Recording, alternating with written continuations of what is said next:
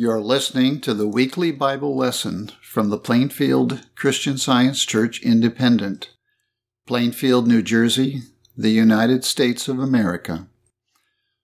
This is the lesson for Sunday, January 10, 2021. Subject: Sacrament. The Golden Text, 2 Chronicles. Because thine heart was tender, and thou didst humble thyself before God when thou heardest his words, I have even heard thee also, saith the Lord. The responsive reading, Deuteronomy.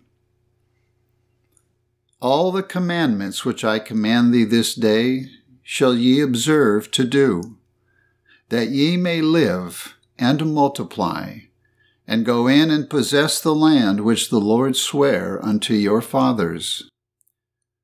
And thou shalt remember all the way which the Lord thy God led thee these 40 years in the wilderness, to humble thee, and to prove thee, to know what was in thine heart, whether thou wouldest keep his commandments or no. And he humbled thee, and suffered thee to hunger, and fed thee with manna, which thou knewest not, neither did thy fathers know, that he might make thee know that man doth not live by bread only, but by every word that proceedeth out of the mouth of the Lord doth man live. Thy raiment waxed not old upon thee, neither did thy foot swell these 40 years. Beware that thou forget not the Lord thy God, in not keeping his commandments, and his judgments, and his statutes, which I command thee this day. And thou say in thine heart, My power and the might of mine hand hath gotten me this wealth. But thou shalt remember the Lord thy God, for it is he that giveth thee power to get wealth, that he may establish his covenant, which he sware unto thy fathers, as it is this day. The Bible. Micah. Wherewith shall I come before the Lord, and bow myself before the high God? Shall I come before him with burnt offerings, with calves of a year old? Will the Lord be pleased with thousands of rams, or with 10,000s of rivers of oil? Shall I give my firstborn for my transgression, the fruit of my body for the sin of my soul? He hath showed thee, O man, what is good. And what doth the Lord require of thee, but to do justly, and to love mercy, and to walk humbly with thy God. Deuteronomy. And Moses called all Israel, and said unto them, Hear, O Israel, the statutes and judgments which I speak in your ears this day, that ye may learn them, and keep and do them. The Lord our God made a covenant with us in Horeb. The Lord made not this covenant with our fathers, but with us, even us, who are all of us here alive this day. The Lord talked with you face to face in the mount out of the midst of the fire. Now these are the commandments, the statutes, and the judgments, which the Lord your God commanded to teach you, that ye might do them in the land whither ye go to possess it. Hear, O Israel, the Lord our God is one Lord. And thou shalt love the Lord thy God with all thine heart, and with all thy soul, and with all thy might. And these words which I command thee this day shall be in thine heart. And thou shalt teach them diligently unto thy children, and shalt talk of them when thou sittest in thine house, and when thou walkest by the way, and when thou liest down, and when thou risest up. And thou shalt bind them for a sign upon thine hand, and they shall be as frontlets between thine eyes. And thou shalt do that which is right and good in the sight of the Lord, that it may be well with thee, and that thou mayest go in and possess the good land which the Lord sware unto thy fathers. Know, therefore, that the Lord thy God, he is God, the faithful God, which keepeth covenant and mercy with them that love him and keep his commandments to 1,000 generations. Mark. Jesus came into Galilee, preaching the gospel of the kingdom of God, and saying, The time is fulfilled, and the kingdom of God is at hand. Repent ye and believe the gospel. Now, as he walked by the Sea of Galilee, he saw Simon and Andrew his brother casting a net into the sea, for they were fishers. And Jesus said unto them, Come ye after me, and I will make you to become fishers of men. And straightway they forsook their nets, and followed him.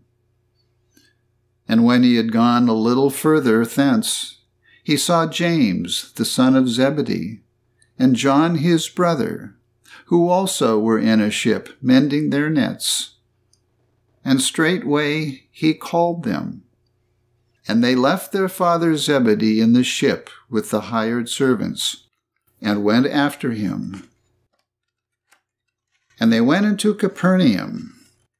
And straightway on the Sabbath day he entered into the synagogue and taught. And they were astonished at his doctrine, for he taught them as one that had authority, and not as the scribes. And at even, when the sun did set, they brought unto him all that were diseased, and them that were possessed with devils, and all the city was gathered together at the door.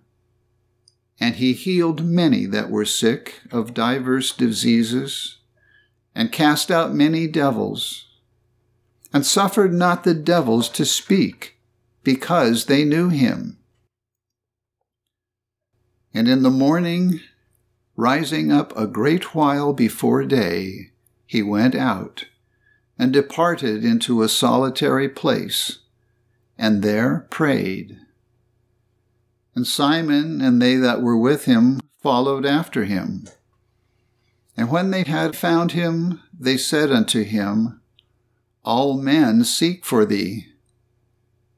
And he said unto them, Let us go into the next towns, that I may preach there also, for therefore came I forth.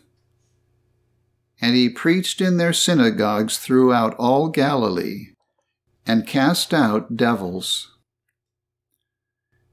And one of the scribes came, and having heard them reasoning together, and perceiving that he had answered them well, asked him, Which is the first commandment of all? And Jesus answered him, The first of all the commandments is, Hear, O Israel, the Lord our God is one Lord.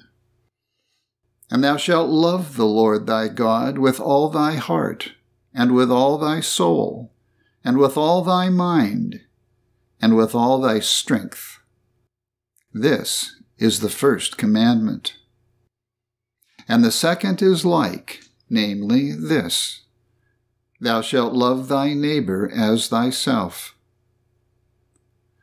There is none other commandment greater than these.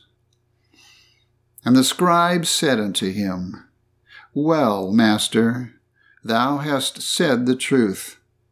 For there is one God, and there is none other but He, and to love Him with all the heart, and with all the understanding, and with all the soul, and with all the strength, and to love his neighbor as himself, is more than all whole burnt offerings and sacrifices. And when Jesus saw that he answered discreetly, he said unto him, Thou art not far from the kingdom of God. Hebrews. Behold, the days come, saith the Lord, when I will make a new covenant with the house of Israel and with the house of Judah. For this is the covenant that I will make with the house of Israel after those days, saith the Lord. I will put my laws into their mind, and write them in their hearts, and I will be to them a God, and they shall be to me a people. And they shall not teach every man his neighbor, and every man his brother, saying, Know the Lord. For all shall know me, from the least to the greatest. For if the blood of bulls and of goats sanctifieth to the purifying of the flesh, how much more shall the blood of Christ, who through the eternal Spirit offered himself without spot to God, purge your conscience from dead works to serve the living God.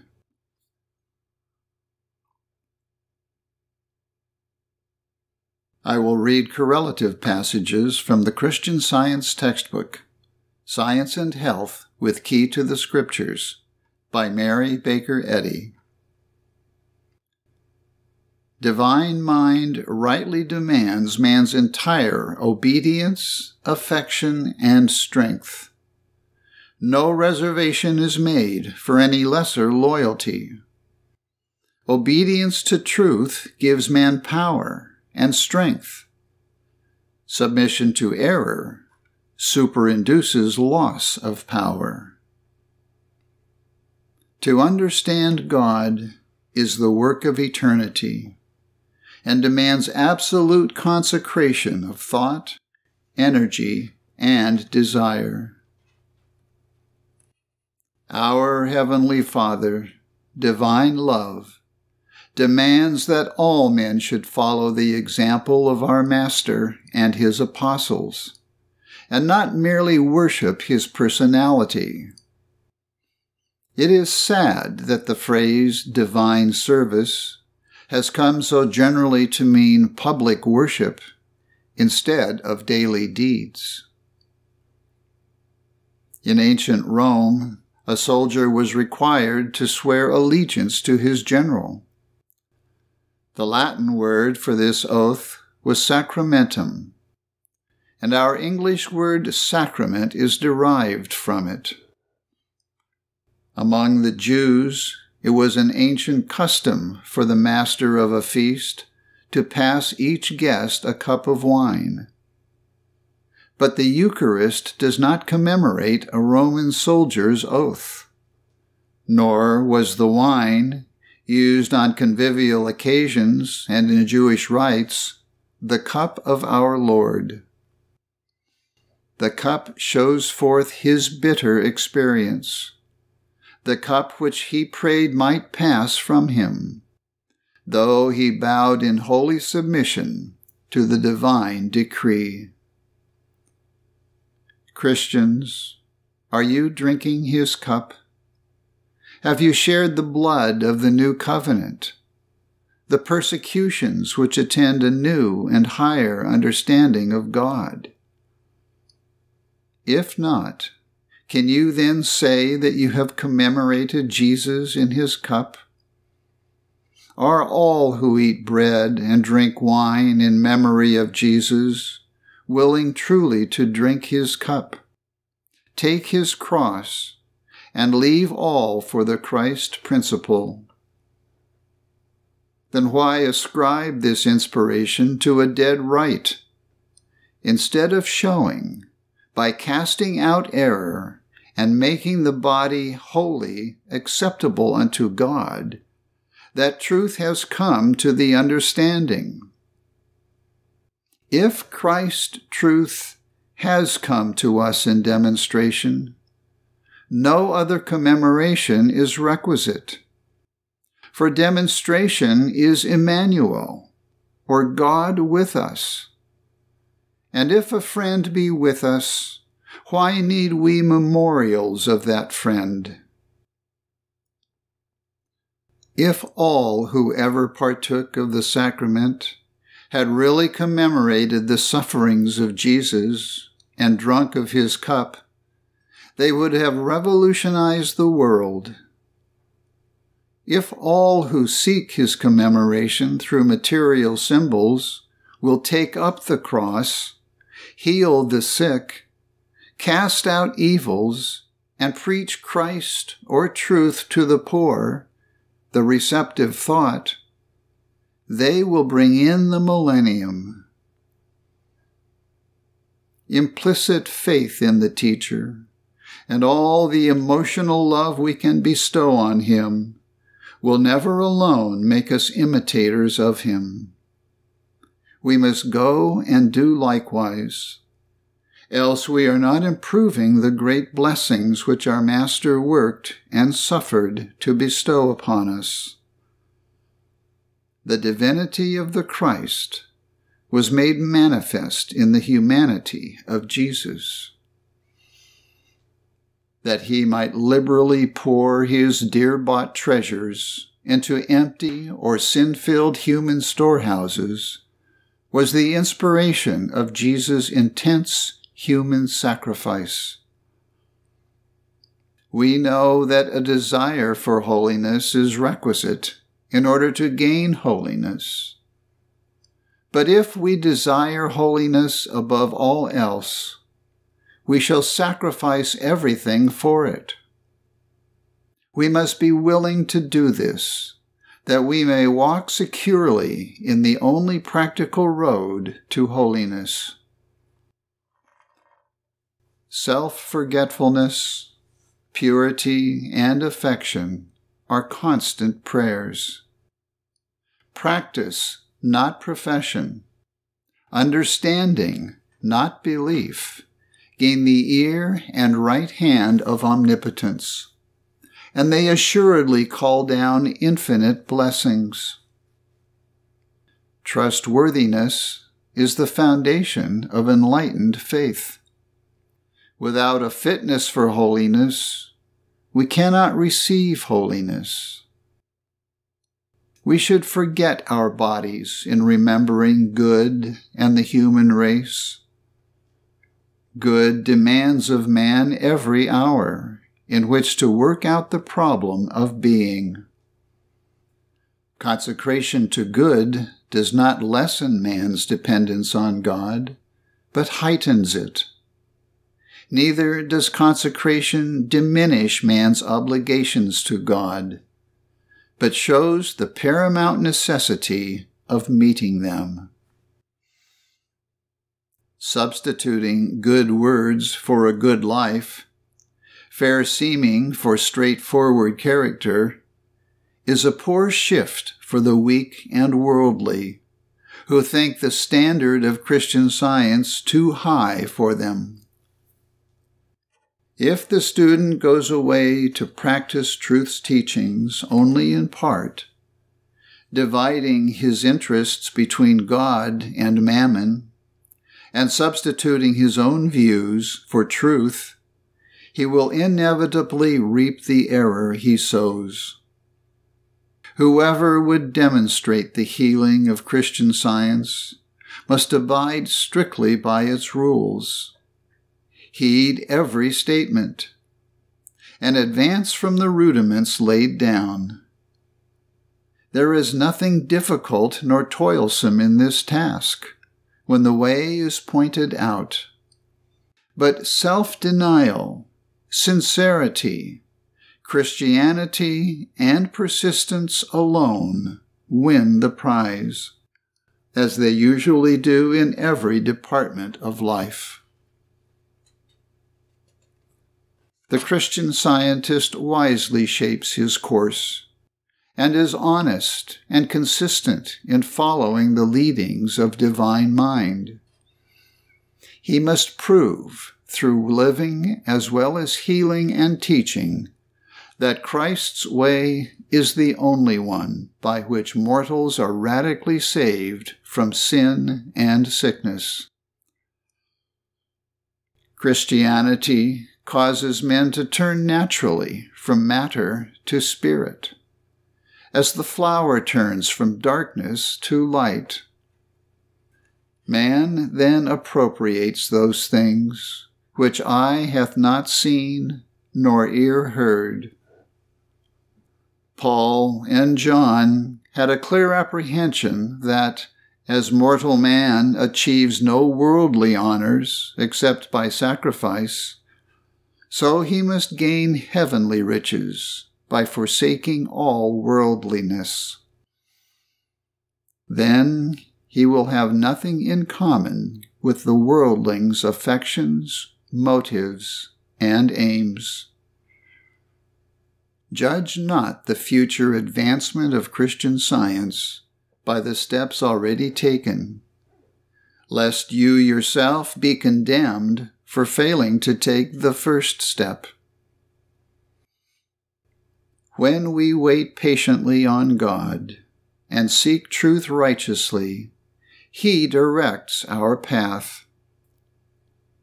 Imperfect mortals grasp the ultimate of spiritual perfection slowly. But to begin aright and to continue the strife of demonstrating the great problem of being is doing much. If the disciple is advancing spiritually, he is striving to enter in.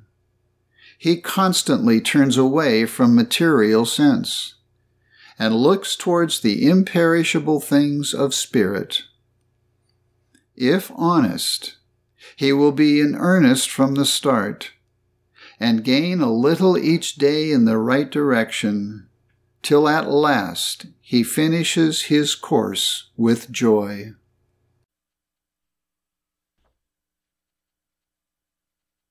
I will now read the 3 daily duties by Mary Baker Eddy as given in the Church Manual. Daily Prayer. It shall be the duty of every member of this church to pray each day, Thy kingdom come.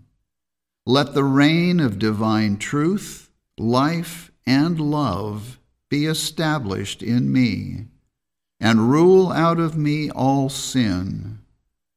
And may thy word enrich the affections of all mankind and govern them. A rule for motives and acts. Neither animosity nor mere personal attachment should impel the motives or acts of the members of the Mother Church. In science, divine love alone governs man, and a Christian Scientist reflects the sweet amenities of love in rebuking sin, in true brotherliness, charitableness, and forgiveness. The members of this church should daily watch and pray to be delivered from all evil, from prophesying, judging, condemning, counseling, influencing, or being influenced erroneously. Alertness to duty. It shall be the duty of every member of this church to defend himself daily against aggressive mental suggestion, and not be made to forget nor to neglect his duty to God, to his leader, and to mankind. By his works he shall be judged, and justified or condemned. and from Science and Health with Key to the Scriptures by Mary Baker Eddy. Christian Scientists, be a law to yourselves that mental malpractice cannot harm you, either when asleep or when awake.